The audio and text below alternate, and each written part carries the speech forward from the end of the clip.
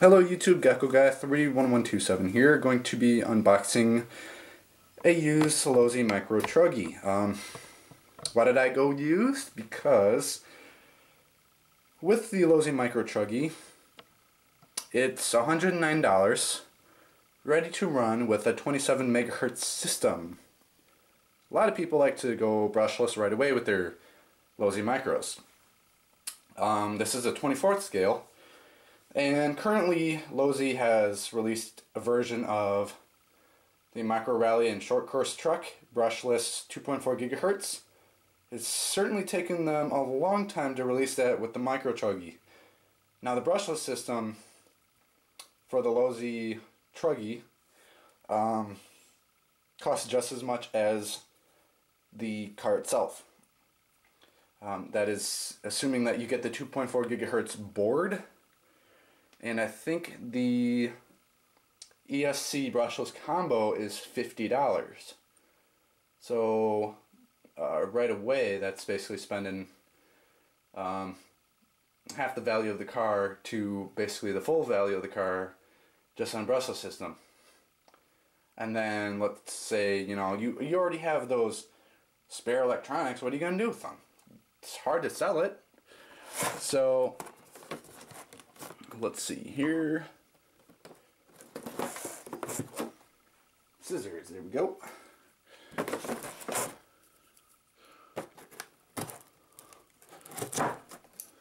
So this one I bought off of eBay. It was like $60 shipped.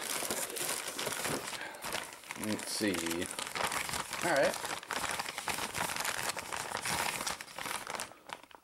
Interesting. They give me my nickel metal battery, wall charger, spare pinion, spare gear, and little wheel nut tool. That's paper. And apparently with this model,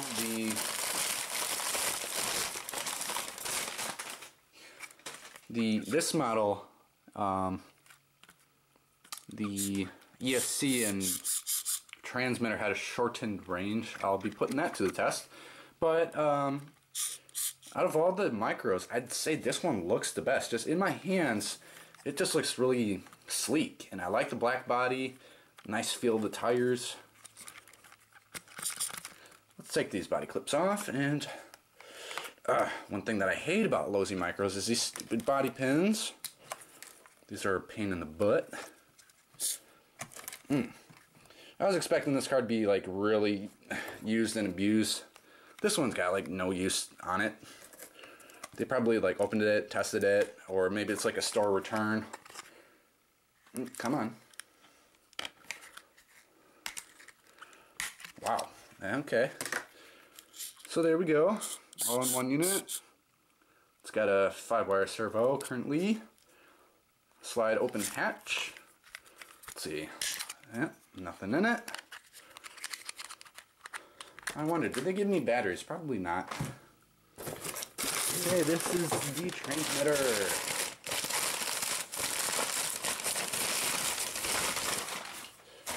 And doesn't feel like they did, no. 8 AA's for that. And I still have a 2.4 gigahertz brushless system left over from my rally car.